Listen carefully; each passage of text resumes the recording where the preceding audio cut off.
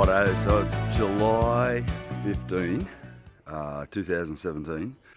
Well, this is the day where we're going to gel coat the hull. We're all prepared. It's been pretty much about 10 months building up to this moment, so we've got in here pretty much all the gear ready to go, our resins, all of our cloth, everything there. Basically a horde of composite material ready to lay up this this big hull.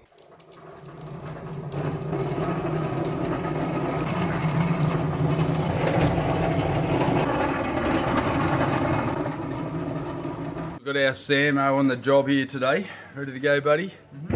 Bit of a busy morning, eh? We've got Johnny on the job. You alright, buddy? Done. You're all set up, mate? Done. Looking good? We're all set up? Easy. Looking pretty clean. Okay, this is it. Last time we're going to see this bastard red for about 6 months.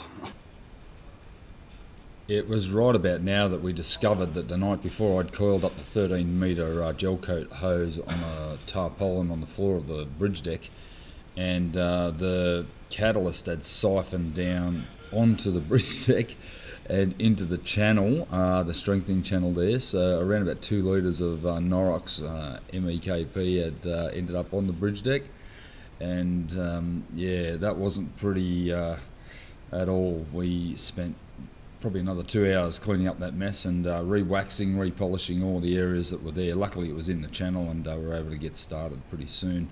It was a faulty joint that I hadn't tightened quite properly on the extension hose that we put on to do the full size bridge deck, and we were very, very lucky that it hadn't gone down into the hull, so off we went.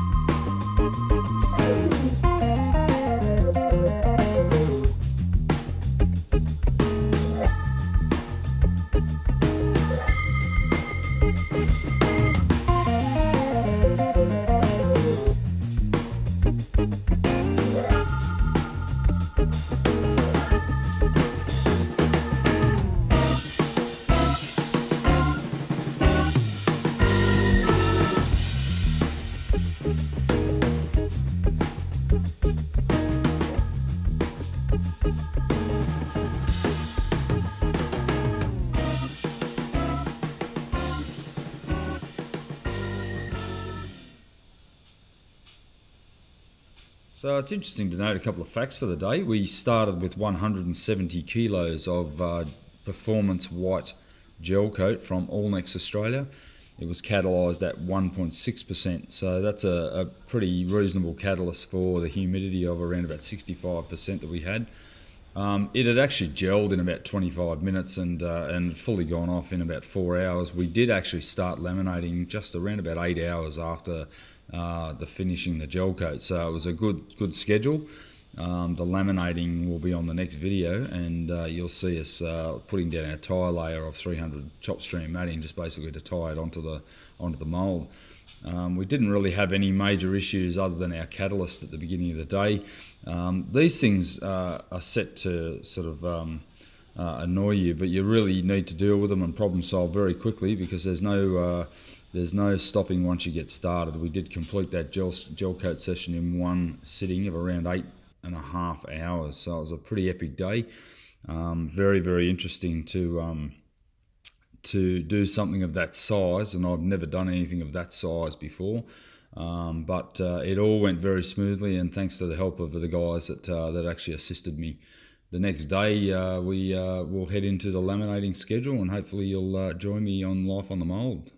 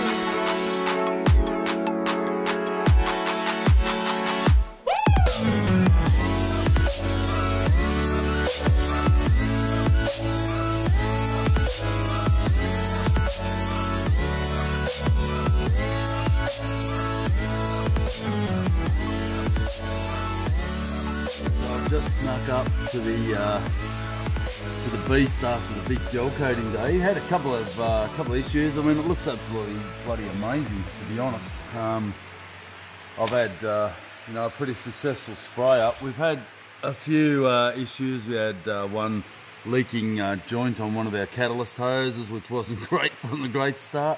But you know, this is what happens. You just got to check, double check, and I don't think I could have been more prepared. And you know, to be honest, if this is as bad as it gets, I'm absolutely stoked. This has been probably a 9-hour spray up, so it was a monster. 3 of us, John feeding resin into the pump, Sam, my son, passing the hose and controlling the hose so I didn't drape from the gel coat. But I think you'll agree, looking very, very, very, very good. Very, very happy. One relieved boat builder here, given it's my first giant canoe. I think I've got to be pretty happy with that.